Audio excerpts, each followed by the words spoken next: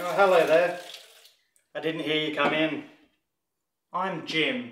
You may remember me from my work on acclaimed children's TV series Pogo and Kraft, or perhaps from my work on Big Booty Butt Sluts 2, Bigger, Bootier and Butt Sluttier.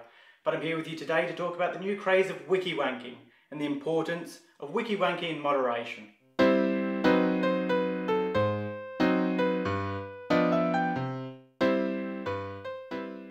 Look, we've all had those slow Monday mornings where the wife's in school and the kids are dead and you just think, I'm going to have me some me time. So you fire up the TV, you put on some midget wrestling porn and you open up Wikipedia on your phone. You're not sure whether you want to rub one out or whether you want to randomly flick through Wikipedia pages until you've found out how to solve drivetrain wind-up at an 8x8 military truck.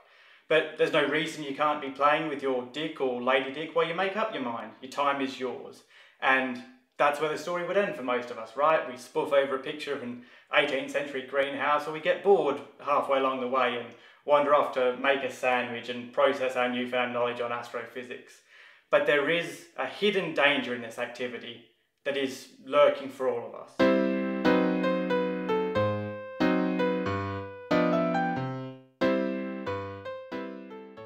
Let's just say that instead of looking at a page on astrophysics, you're reading up on the migration patterns of geese, and just as you skim over a tastefully framed shot of some waterfowl, you notice, out of the corner of your eye, that the midgets have arranged themselves into a sexy pyramid, and you make a sinful mess in your jean shorts. Now, you tell yourself that you were looking at the midgets, but what if you weren't? What if you were looking at the geese?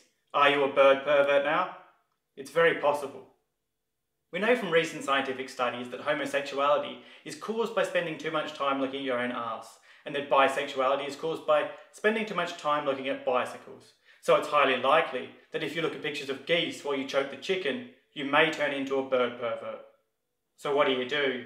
Well, you do what any of us would do.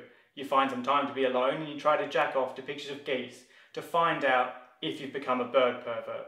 But while the sense of sexual satisfaction at the end of this session is unlike anything you've ever felt, it's not really geese, is it? It's pictures thereof.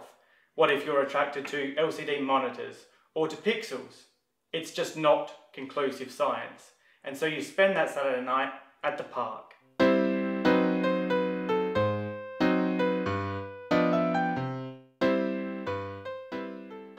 Unfortunately, there are very few geese in Western Australia, so you have to settle for a duck. You strike up a conversation with one, and you soon find out that she is a dirty, slutty duck who is more than willing to get down on the first date.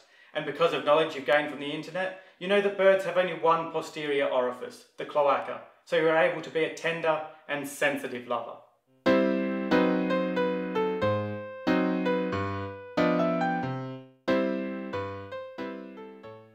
You spend the night beneath her wing and drive her home to the sky in the morning. But you know that deep down in your heart, fucking a duck just isn't the same thing as fucking a goose. And soon you're making excuses daily to head off into nature reserves with a bottle of lube and a pair of binoculars. Your marriage is strained, your kids never see you, and your performance at work has started to suffer.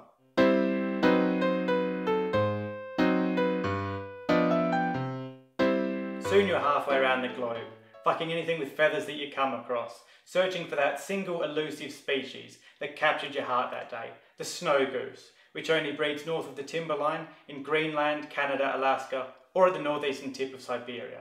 But soon after you land in Siberia, the several strains of bird STDs you've accrued to that point form a supervirus against which medical science has no defence, and 3 days later, all of humanity is dead.